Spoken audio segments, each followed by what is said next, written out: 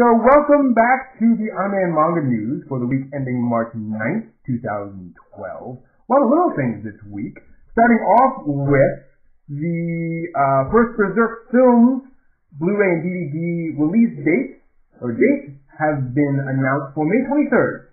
So over in Japan, at least, you'll be able to get the first Blu-ray or DVD, which for us and the rest of the world usually means that the torrents will drop in a few days after that. So that'll be that's something to look forward to, I guess. Moving to more legal news, Crunchyroll has announced that they're going to donate their proceeds from views of Bleach and Naruto to a charity for the quake last year. So all views of Bleach and Naruto from March 9th to March 11th, that's on today actually, will go to a charity to help children that were affected by the devastation last year. So good to you, Crunchyroll. Thank you for doing good for that. Any views of Naruto Shippuden or Bleach will go towards that. So if you never wanted to watch Naruto or Bleach, now would be a good time.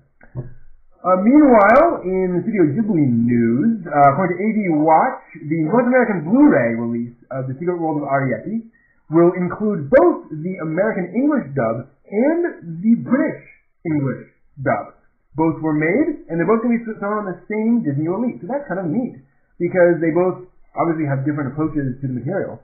So, cool. Glad to hear that. Also, actually, in Studio Ghibli news, I mentioned last week that Arrietty had made $14 million. It's now up to $16.7 million total in box office sales. So it remains the fifth highest grossing theatrical anime release in the United States ever, and the top grossing Ghibli theatrical release ever. So, awesome. Good to hear that. Moving back to some classic anime, Lupin III has been around for literally decades in anime and manga form, and it was announced a new Lupin TV series will start airing in April. It will be the first Lupin TV series in 27 years, but it will star Fujiko, the female character. Moreover, the show will be directed by Sayo Yamamoto, who directed Michikoto Hatchin, and is a girl! So the 13-episode series will be the first female director on Lupin the Third TV series, and the series composition, the head writer, is Mari Okada, the writer of Anohana. So a strong female crew on new Lupin the Third series starring female main characters. I'm looking forward to that. Curious to see what they do with a strong, sexy female character for that. See here, moving over to some, we'll go to kind of video game / anime news. Production IG has announced they're collaborating with BioWare and Funimation to create a prequel to Mass Effect 3 called Mass Effect Paragon Lost. The Mass Effect movie was announced back last April, and so now we know that Production IG will actually be working on that. So hard to go much better than Production IG on a product like that. So that's good to hear. In kind of odd news, a teacher in Osaka, a high school teacher, has been using the One Piece anime series to explain civil rights. Because, of course, Chopper isn't human, so you can use that to talk about people who've been ostracized by their external appearances. Yeah. Not even going to say anything about that. In fact, that's notable enough, it will probably be picked up by a new venture by Dentsu, an advertising company that is starting a think tank that is dedicated to researching otaku. Basically, they want to study what makes a mega hit in the whole otaku world. What do otaku like? And what's interesting for us outside Japan is they've said that if they can quote outline and categorize otaku tastes, then they can develop and anticipate made-in-Japan hits, both at home and throughout the world. So they're looking at international popularity as well as domestic popularity. So good to know that we will at least be part of the calculus in that. We'll see. See here, do a little bit of music news. Aya Hirano, the voice actress who's worked in all sorts of stuff, Haruhi Suzumiya, Lucky Star, etc. and so forth, and of course Queen's Blade, has announced she's coming back to singing, and there's a clip on AnimeNewsNetwork.com with a 1-minute clip of her next song. So if you're interested in hearing what that will sound like, go over and check that out. She'll reveal more on March 16th, and a CD will be forthcoming through Universal Music. So Aya Hirano coming back to the musical world. Good for her. Now, for those of you who want to be mangaka and want to make your own manga, do know this: you may someday grow up to have a minor planet named after you. Jiro Taniguchi, who did A Distant Neighborhood, amongst other manga, very popular mangaka, also did The Walking Man, Ice Wanderer, other things, is apparently popular enough over there in Japan that astronomers who discovered a minor planet, an asteroid discovered actually a decade ago, they've announced that they are going to be naming it Jiro Taniguchi. So, good on you. That's pretty impressive for a mangaka to get an actual planet named after him. Well, basically an asteroid, but still. Let's see here. Speaking of older stuff, Macross is a franchise that's been around for about 30 years, and the folks behind it are planning a 30th anniversary project.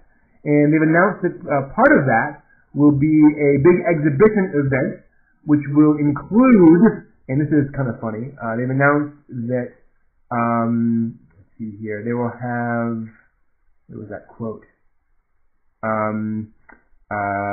Concert scenes of Cheryl Nome, Ronka Lee, and a, quote, legendary songstress. So we guess who that's going to be. But they've also announced that appearing on stage will be a life-size Valkyrie. That's right, one of the transforming fighter ships from Macross. They will recreate on stage life-size in the Gerwalk mode, or the sort of half-transformed mode. Wow! So the F-25F Messiah Valkyrie from the Macross Frontier timeline will be showing up there on the stage. So that's something to look forward to. I'm wondering if the life-size Gundam has now sort of upped the ante in terms of what folks expect from these folks. That's pretty cool. Also in mecha news, part of an exhibit of the works of Kunio Okawara, who designed the stuff from Mobile Suit Gundam and Armored Suit Rotom. There was this mecha battle tournament held in Inagi City in Tokyo, where basically Okawara actually judged this event where they got folks to design robots in a robot battle competition, but they all were made to look like mecha from anime series. So various Gundam mecha faced off, as well as those from Yatterman, Rotoms, and SPT Leisner. They each had 3-minute battles to knock the opposing mecha down 3 times. That was pretty awesome, is that they actually did that. And so if you were watching this stream live, you could tune in afterwards to watch actual footage of that. If you're watching this recorded, sorry. Finally, more good news about charity. An anime fan group called Anime Fans Give Back will host a 24-hour podcasting marathon live on Ustream and its website on March 10th, starting at 5 p.m. Eastern Time. And they're going to have a huge raft of American voice actors and actresses. Quick list: Stephanie Young, R. Bruce Elliott, Todd Haberkorn, Kristen Freeman, Mel Flanagan, Michelle Ross, Christine Marie Cavanos, Christina V, Sarah Williams, Ryan Massey, Ian Sinclair, Eric Vale, Patrick Seitz, Mike McFarlane, Melissa Fawn, Bo Billingsley, Stephen Bloom, Wendy Lee, Micah Salusud, and Jessica Strauss. So basically everyone except Vic Mignogna, I don't know why he's not there, are going to be there. And they're going to give out an autographed copy of Pebble Give Up the movie at some point between 1 and 3 p.m. on Sunday, and I'm assuming that's Eastern Time. So wow, that's pretty darn amazing. So that's all the news for this week. Thanks for watching. See you next week on the Friday Anime Buffet and Anime News. And I forgot to mention that AnimeNewsNetwork.com has been running a series of articles about the anime industry, which are fascinating and excellent. They've got enough numbers to give you the actual reality without getting bogged down in specific examples.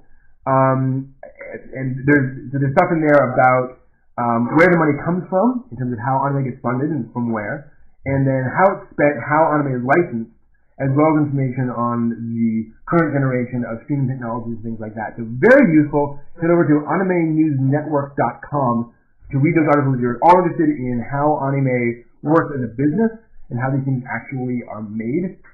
That will tell you all sorts of stuff. See you next time.